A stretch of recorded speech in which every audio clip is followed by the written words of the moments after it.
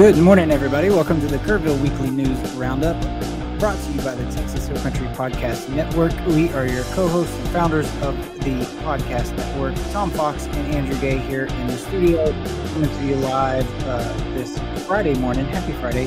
We're going to run over our top news picks for the week. So let's get to it. Tom, you want to do the honors here and kick us off? Sure. I want to shout out to a woman named Margot Newcomb, who was awarded a Hearts of Gold award at Morgan's Wonderland theme park in San Antonio. This theme park is dedicated to accessibility for disabled visitors, and Margot has been working in this area for many years, and she serves as a trustee for Mobility Worldwide, a volunteer-based international organization that specializes in building mobility cards. So I wanted to shout out to Margot Newcomb for receiving that award, and also shout out to the Schreiner Bachelor of Science in Nursing program, who had a 100% pass rate on the National Council licensing exams for nurses. So shout out to Schreiner University, shout out to the Bachelor of Science in Nursing program and the students who did the great work to get that. And then the Cailloux Theater is this weekend hosting a event where they're going to preview their 23-24 season.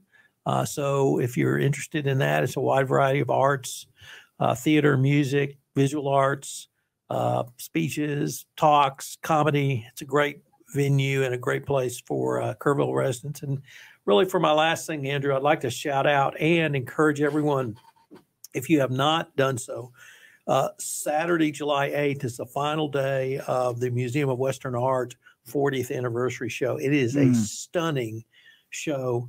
The executive director, Daryl Beecham, has told me he's as proud of this as anything he has ever done as museum director. It is obviously the scope of Western art for the past 40 years. For me, though, one of the highlights was each piece has several paragraphs of write-up next to it on the wall. So you get to learn about the artist, you get to learn about the piece. They've done just a stunning job on this. It is everything you could ask for in Western art: sculpture, obviously visual, paintings, drawings, lithographs, wood carvings. It's really just an incredibly special exhibit. Saturday is the last day. If you haven't been there, go down and see it. Celebrate this just jewel of a treasure we have locally. Daryl and his team have done just an outstanding job. My wife and I have been twice, and we're going to go again Saturday just to experience it one more time. I've been once too, and I was going to say that's a solid setup there, because you set the stage perfectly, because it really is. It's even if you're not super into Western art specifically, it's still worth going and just having the art experience. I mean, I'm not super into like Western art particularly, but the experience of going there and reading the backstories of some of those paintings. I even heard from Daryl about some of the backstory of his personal ties with some of those artists. Right. Just absolutely phenomenal stories there. So, and probably we should shout out to Daryl's new podcast available on the Texas Hill Country Podcast Network. It's Art, Let's Talk About It, where Daryl sits down with the artists, Cowboy Artists of America, and other artists who have he's worked with and exhibit at the Museum of Western Art.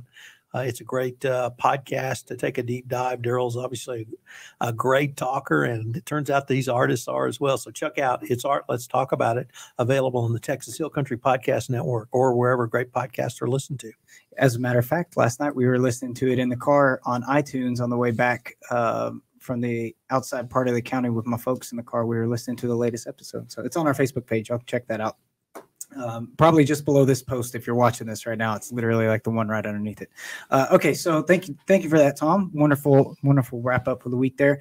I don't have a lot. I just wanted to for myself today, I just wanted to mention the 4th of July event and how my perspective, my family's perspective on that, and what it was like this year, because that's one of our leading gets for things that are happening around Kerr County and in Kerrville in particular. And this was the first year that Mr. Robert Earl Keen was not headlining.